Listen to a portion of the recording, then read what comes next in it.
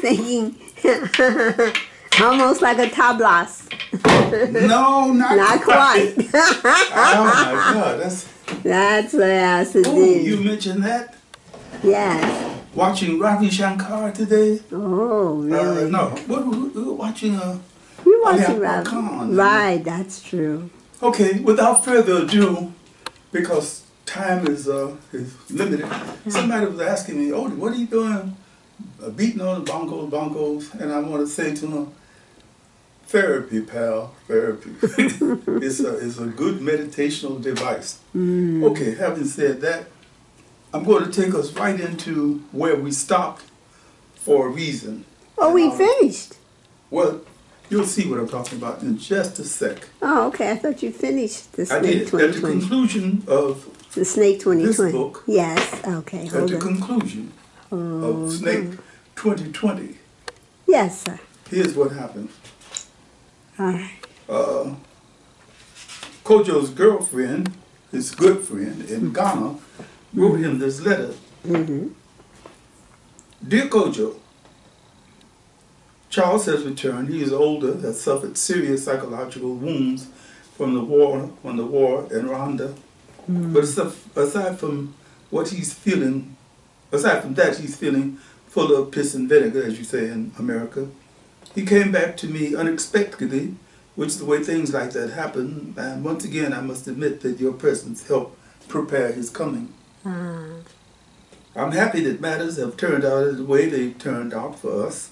I must admit that I couldn't have imagined a scenario to fit our circumstances. God does indeed work in mysterious ways. Ghana is going on, sometimes ahead, sometimes behind, but always on. We discover new things, people, ways, and means every day.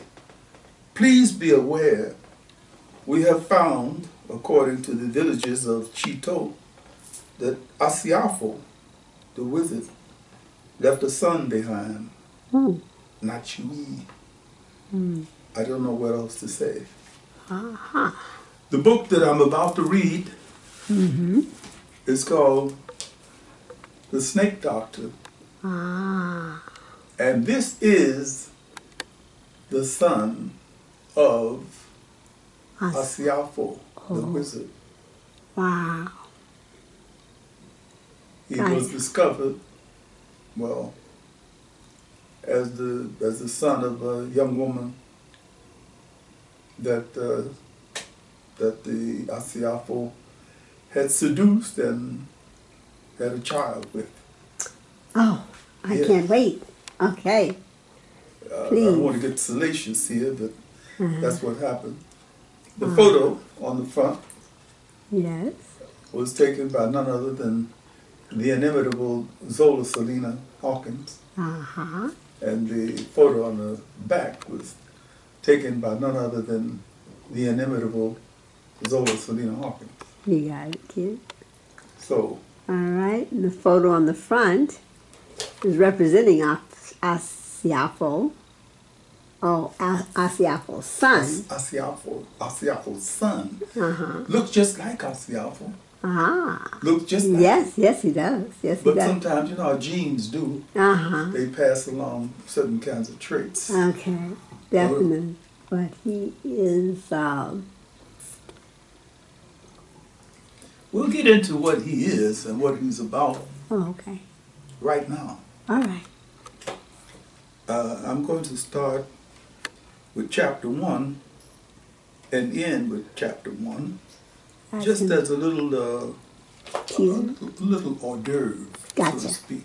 All right. But remember, for those who've been following the story of stories, Mm-hmm. that Asiafo was this Tarzan, this black Tarzan in the forest in northern Ghana, Mm-hmm.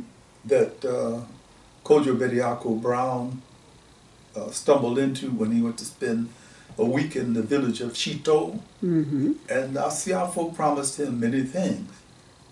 Well, basically, one great thing is that he would have the money to do this film that he wanted to do. Every filmmaker has a film in mind, the film. Yes, yes. And circumstances allowed Kojo to do what he wanted to do. Yes. All right. Except when it came to the very end, and Asiafo, in the form of a snake, asked that Kojo and his wife, Akosua, give him their firstborn. And he couldn't go for that, so he beat the snake to pieces. He beat him to death. Shortly thereafter, he gets information from his girlfriend in Ghana that Asiafo had been found with a fractured skull and beaten on the road. And what he has to do at this point is to reaffirm the matching time frames to see whether or not Asiafo was killed at the same time that he killed the snake. It would be kind of supernatural to say that the snake was killed and that was Asiafo, or vice versa, but that's the nature of what happens in the Pan-African occult. Uh-huh. Chapter 1 of the Snake Doctor. I think my great-grandfather Kwame was the first person I had ever known personally to die. I was 10 years old. What do you know about death? What do you think about death at that age? I had seen dead animals here and there, but a dead person is a totally different thing. Great-grandfather was 104 when he died of natural causes. Mm-hmm. 104 seemed to me to be as old as a human being could be. Mm-hmm. Doing the math, I imagined him having 10 lifetimes plus 4 years before I was born. Mm-hmm. He was old when he lived, when he died, but he never seemed to be old when he was alive. Mm-hmm. Kofi, tell me what you learned in school today. Yesterday, sorry. He was always asking me about school, about how I felt about... Oh, incidentally, I want to say that Kofi is Kojo's son. Oh, yes. I get that straight. Mm-hmm. Kofi, tell me what you learned in school today, yesterday. He was always asking me about school, about how I felt about this and that. And he would sit there in his favorite chair and give me his complete attention. Mm-hmm. That was one of the things I liked about visiting him. He was always interested in what I was interested in. So you want to be a snake man, huh?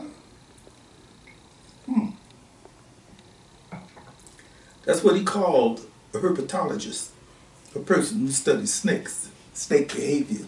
Mm-hmm. He was the first one in our family to find out about my interest in snakes. 104 years old. Mm-hmm. I stood at the side of his casket and stared at his profile. He seemed to be sleeping. Mm-hmm. He died of natural causes. That one puzzled me for a bit. I asked my father about it. I was always asking questions about something or other. Dad, if great-grandfather died of natural causes, what would an unnatural cause be? Well, a bullet through the head would be somewhat unnatural, don't you think? Mm-hmm. I got my dad and his mom and dad, my paternal grandparents, were some of the smartest people on the planet. They had original answers to any question I asked them. Granddad, Kofi, and Grandma Nzingha were as busy as two middle-aged people could be with their bookstore, but they always had quality time for me, no matter how busy they were. What's on your mind, young man? That was the way Grandfather Kofi and Grandma Nzingha usually set me up. Mom's parents, my maternal grandparents, Minerva and Harvey, were quite different. It wouldn't take a genius to figure out that they were much more involved with things, with material stuff, rather than ideas. They always gave me presents.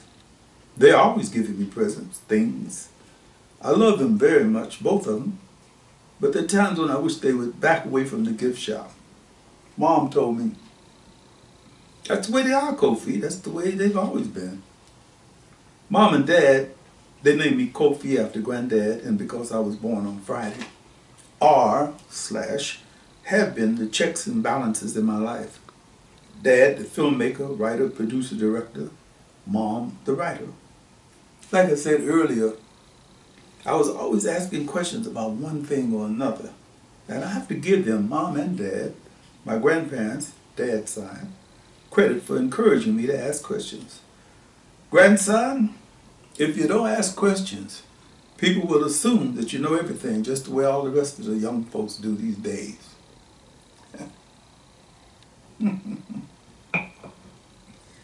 My great-grandfather had a very dry sense of humor, so dry it could make your cheeks pucker before you smile. I had the questions and they had the answers.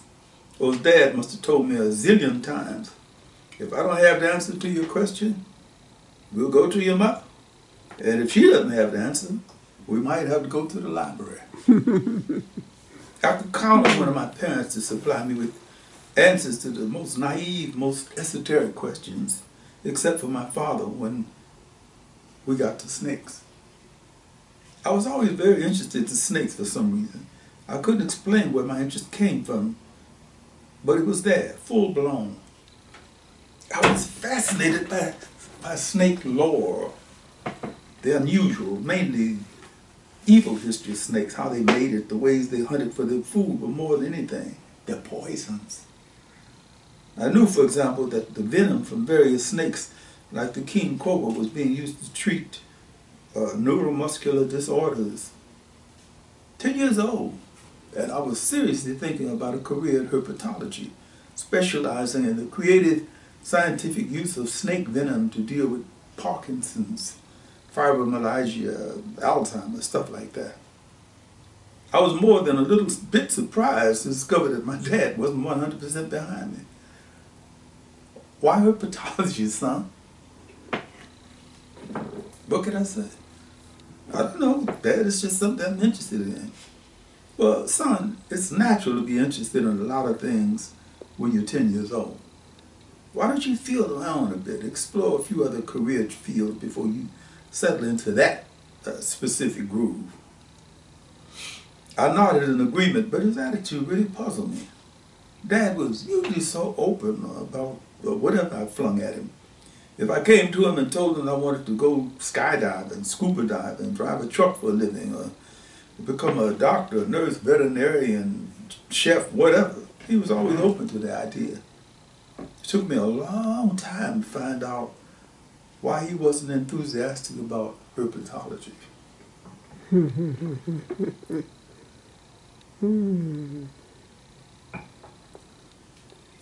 Father Kojo, I would have been blind to not see that Kofi was interested in snakes from the time he could crawl. It would have been really hard for me to explain to him, to anybody, why I didn't want to encourage his interest in snakes. My dad, the bookstore owner, noticed Kofi's interest in snakes and was always giving him books about snakes on his birthdays, for Kwanzaa, whatever. I was really in a bind. I mean, how could I tell my dad, my son, my wife, about my deal with Asiafo to visit, and how a snake came to be the main character in the piece. I must have done a flashback about Asiafo the wizard and the deal I made with him for years. I'm 46 years old now, a successful writer, producer, director, got all the goodies I think I need. And it may all stem from a deal that I made with a guy in a forest in Ghana 20 years ago. Just for the record, my parents sponsored me to a trip to the motherland, to Ghana, West Africa, when I was 18 years old. Maybe they saw it as a rite of passage kind of thing. In any case, I went to the continent, as my grandfather Kwame used to call it. In our Afrocentric family, it was ordinary for one family member or another to be making a trip to Africa every year. Sometimes there would be family groups. Don't allow them to lock you outside of Africa, Kojo. They've been trying to do that ever since they brought us over here. That's what my grandfather used to say, at least once a week. And mom and dad weren't far behind him. Kojo, you have to think about Africa. It has to be a part of your consciousness. Otherwise, you'll be caught up in this negative bag that so many of our young and some not so young African-American sisters and brothers have been swept into. We're not just simply talking about those who go around calling each other niggas. My family was a rock bed foundation for my Africanity, and I blessed them for that. My first trip to Ghana was a blast. All I need to do is sit still, daydream for a hot minute, and I'm back in Africa. The trip would have been a huge success if I had only done two things: met Comfort Latte and Grace Vivian Houlivar. Comfort Latte and Grace Vivian Houlivar.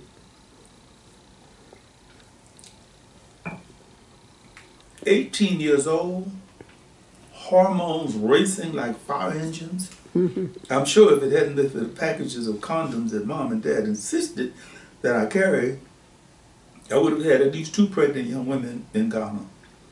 Yeah, Ghana. Africa really opened my eyes to a lot of stuff. I got a chance to experience what effect, for example, colonialism had on the African psyche.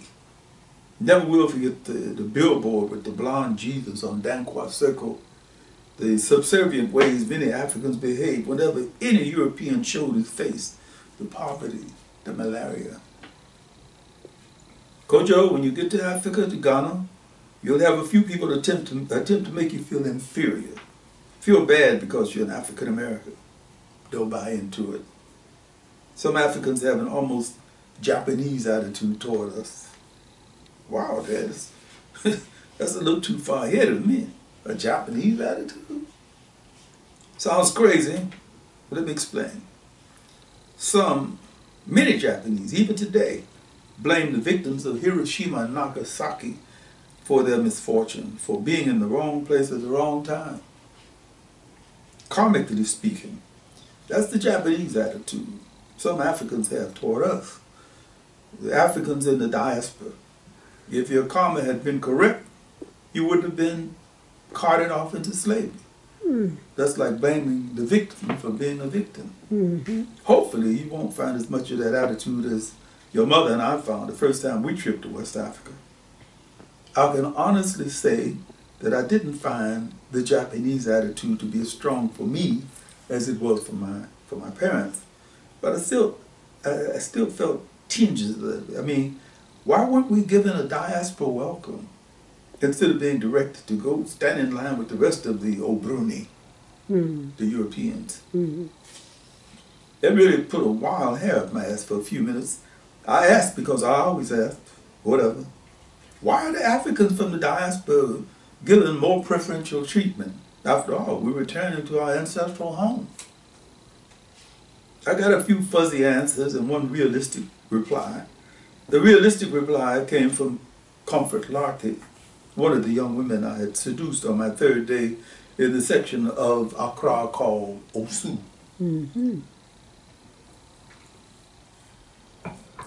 Kojo, You must look at this from our perspective. It doesn't matter that you are not fair-skinned and that you do not have curly hair. What matters is that you do not know which village your ancestors came from, and more importantly, where they are buried. What matters is that you do not speak the Ga, Chi, Adangme, Nzingha, Ewe, or any of the other languages in Ghana here. Would I receive greater acceptance if I spoke Ga, Tree, or Ewe? Probably not. I mean, at the end of the day, this language is just a language. It is the culture above and below the language that counts. It's not about color, it's about culture. So you're saying that I could never claim my African roots, no matter what I did? I didn't say that. I'm just saying that the culture makes you a Ghanaian, a Nigerian, a Fon, or whatever. There are some Lebanese born in Ghana here who are more African than you could ever be. We call you a Bruni because that's what you are. If you walk like a duck, squawk like a duck, and act like a duck, then we must call you a duck. Understand me well, Kojo. There is nothing personal about it.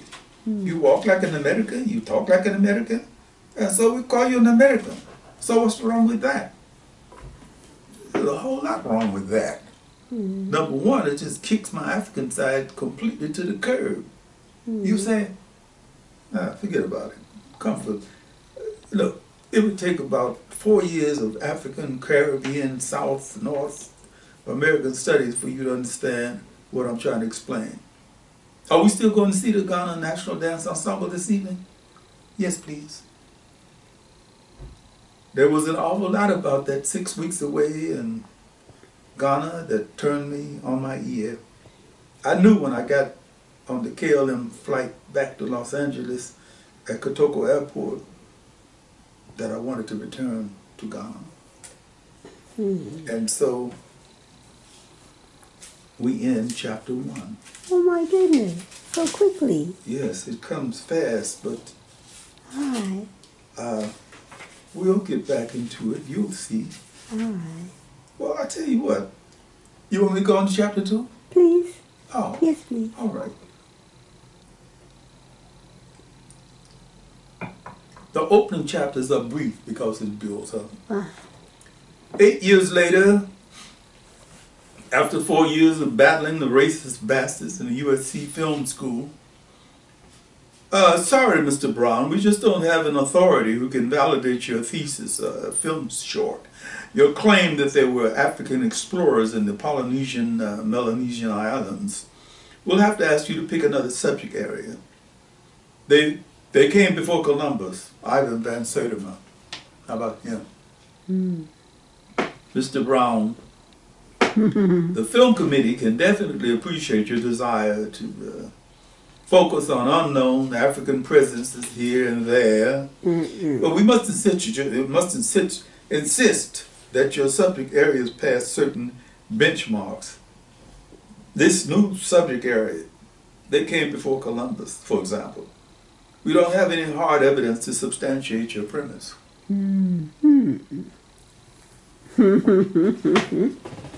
Okay. In other words, you can't find a white PhD who's willing to admit what I'm saying is the truth. And you won't accept the credentials of the African American historians that I've submitted. Ivan Van Sertima, Dr. John Henry Clark, Dr. Diop, and all the rest. 4 solid years of arguments, debates, disagreements. At one point, midway into my junior year, I was half a finger snap from slapping the shit out of 2 of my racist snake dog asshole instructors, turning a desk or 2 over, calling most of the people in the film school a sack load of motherfuckers and stomping off to Brazil or the Congo or somewhere. Okay. I was pissed. Okay. Still pissed. Mom and Dad sat me down in the library, our serious comfort room, opened a bottle of Harvey's Bristol Cream, and quietly, coolly spelled the past, the present, and the future out to me. Now that I think back on it, I have the feeling that they had carefully orchestrated their talk with me. Dad came first, with the past. Mom laid out the present, and they took interwoven shots at my head with the future.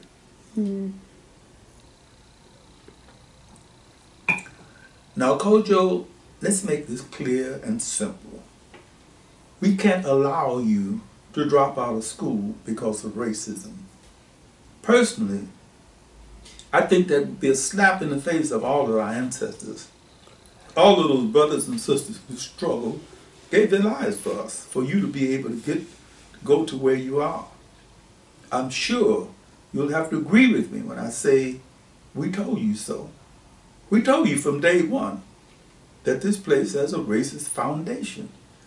So you can't tell us that you thought you were going to go into this institution and find a level playing field.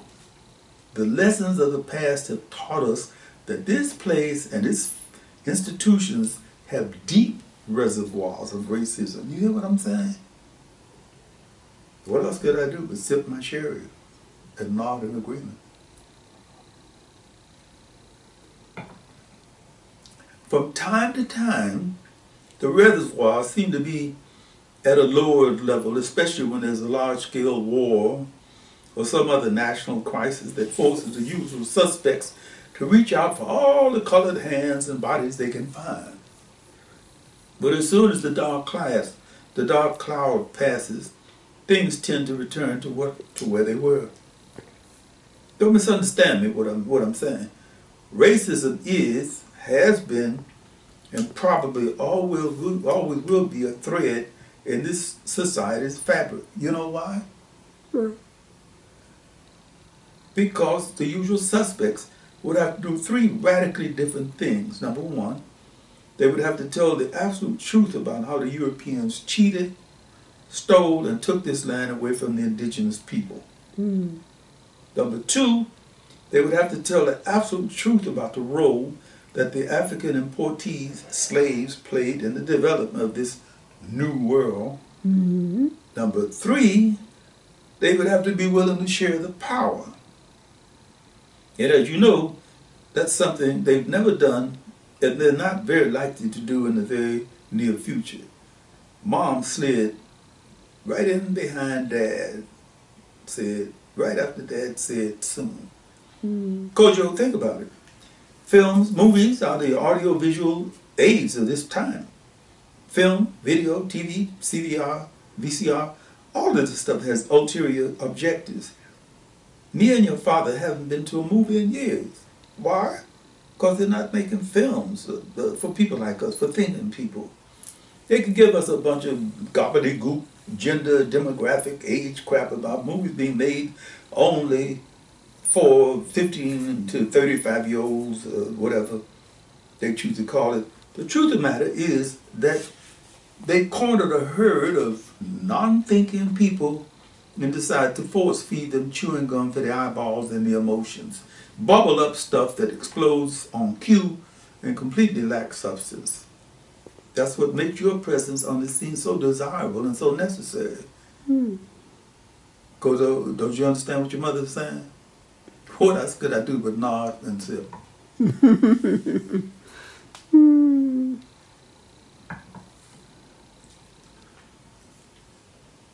My mom and dad were spellbinders. They could whip my ass with their logic harder than any other weapon in their arsenal. Kojo, let me follow up with what your mother was saying. We need you, son. We need to have the alternative perspective your eyes and your sensitivities are going to bring to the scene. It's never been easy, Kojo, never. I can't think of any conscious African-American woman who's ever given birth to a child, male or female, and thought, well, now that's done, they got it made. No, my son, it's never been that way with us. We've always been forced to think, what can I do to put a firewall up for this boy, this girl? Because I know the virus is lurking everywhere. What your mother says is true, Kojo, and that goes for the African-American man also. It does give you a good feeling to know that you are the father of a son, a daughter, who's going to be pounded on by the society that this child is born into. You're a filmmaker, Kojo, a person who has the vision to turn some of this racist craziness around, a person who can give America a different slant on itself. Kojo, I think you have a sacred obligation on your shoulders. Look, look. You might have to endure a little racist nonsense, bullshit for a little while. And that's regrettable. No doubt about that. But the sacrifice you make will benefit a whole slew of people coming after you. And make no doubt about it, there are bunches of them waiting in the wings. The question they will be asking is, did Kojo make it? Kojo, I think your mother has basically put the whole thing in a nutshell. So I'm not going to belabor the point. All I would like to suggest to you finally is that you put your personal agenda, goals, ego on ice for a little while longer. Without asking you to bow down and kiss anybody's booty or anything like that. We just ask you to put racism into its proper perspective and keep on stepping.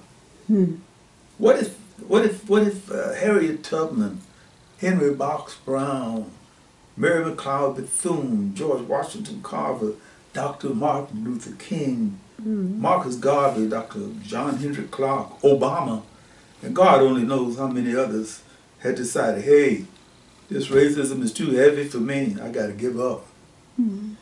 Maybe the sherry was a contributing factor, but I left our family conference feeling energized.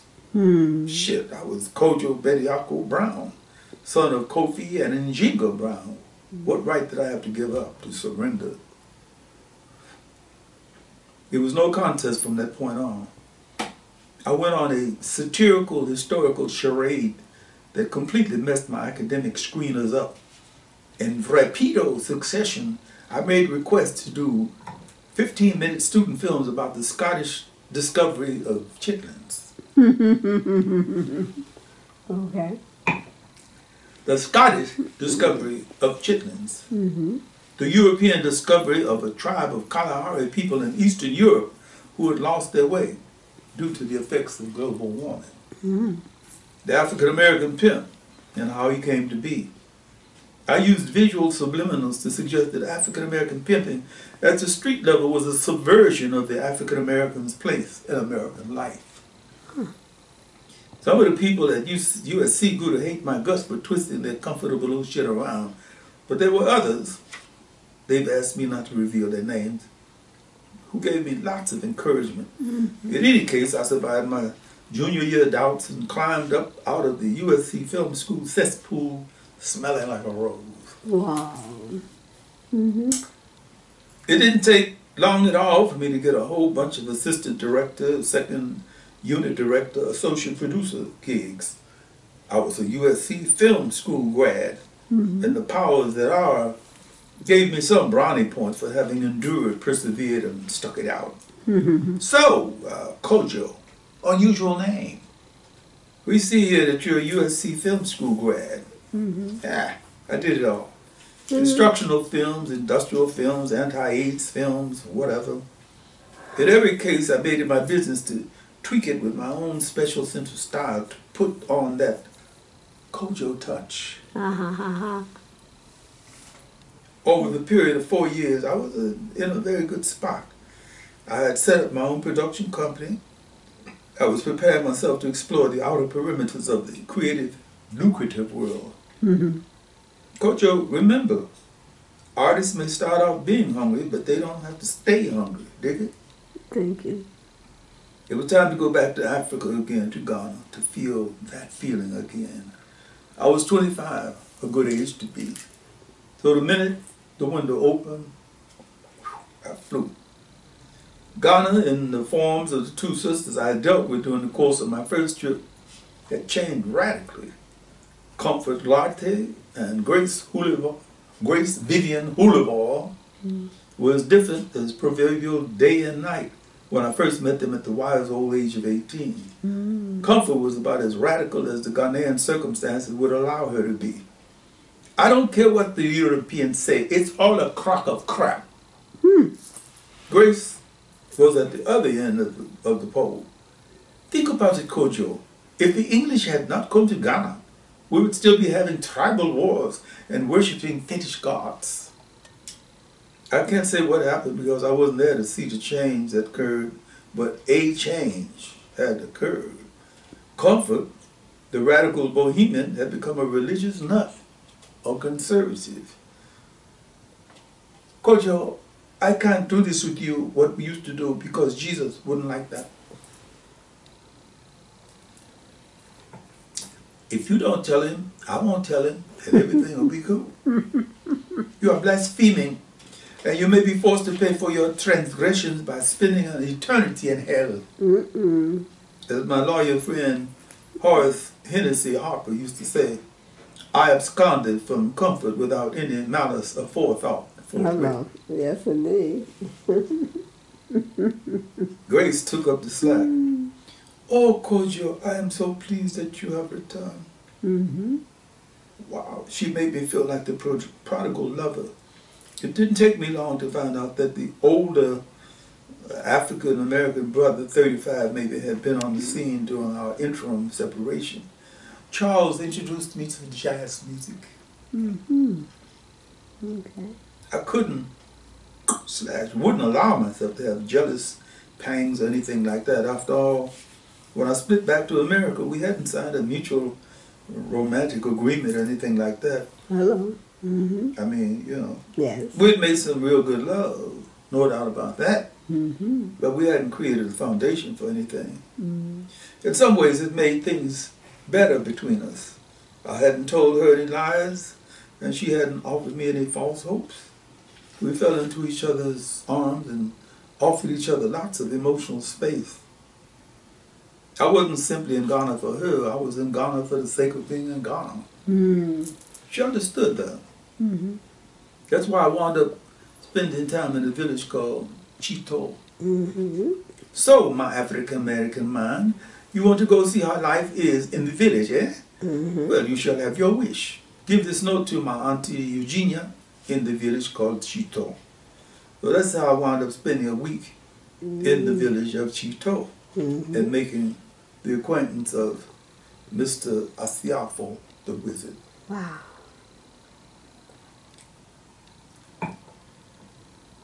But first, a few words about the village called Chito. Unless something incredible has changed in the last few days, you're not likely to find a place on the map anywhere, not even in Ghana. It's in the northeastern section of the country, be somewhere between here and there, about 1,400 people. It's unusual in the sense of having a young population as well as an old population. It's one of those places where all of the young people have not jumped up and gone to the big city. Why should I leave Chito? I love this place. Yeah. It would be hard for me to figure out what there was to love in Chito. There were only 2 taps of running water in the whole village, and sometimes when the dry season, the harmattan comes, the water stops flowing. During the rainy season, from May to September, the place is like a mud hole. There's no telephone service. Someone told me while I was there that they'd had 2 telephones at one time, but something happened to spoil them, and we are waiting for repairs to come. People grow their own food, corn, beans, okra, plantains, mangoes, sugarcane, and they raise chickens and pigs. There's a forest surrounding Chito, which supplies wild game, mostly bushmeat and deer. Okay.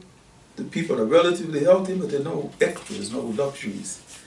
Chito is not the place to go if you want to see bright lights and dancing girls. I went there because I wanted to experience the real Ghana. Accra, Kumasi, Tamale. The big cities are just like big cities everywhere, overpopulated, dirty, unhealthy. Right. So, my African-American mind, you want to go see how life is in the village, eh?